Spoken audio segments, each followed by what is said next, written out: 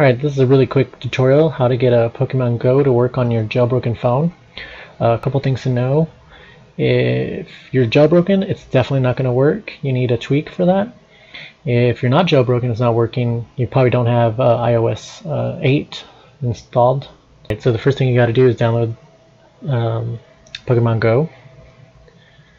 Make sure you download the correct one.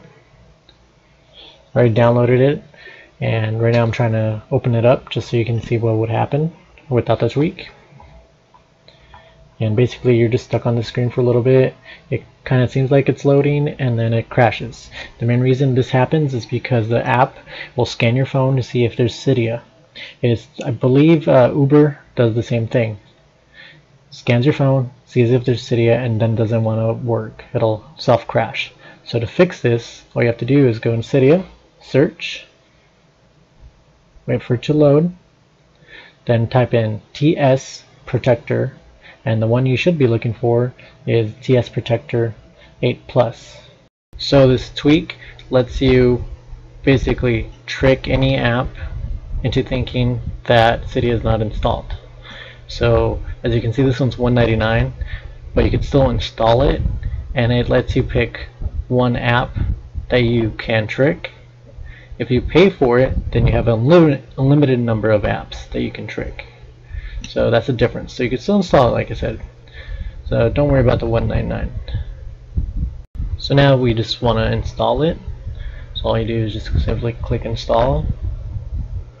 You basically let Cydia do its thing.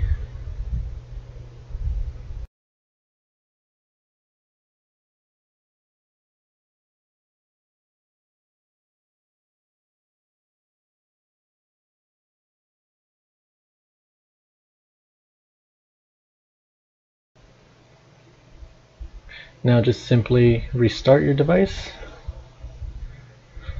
You're going to see the Apple logo, and then you should be able to see your phone in a little bit. Alright, so now that it's back up, all you have to do is go into your settings. You can scroll almost all the way down until you see your tweak options, and then you click on TS Protector 8+. Let it load.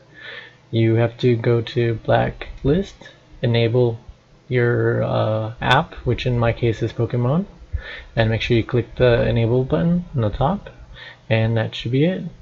Make sure your location device is turned on, and now we'll see if it works. And as you can see, got into my login screen. So now I'm able to play Pokemon Go. And it's simple as that.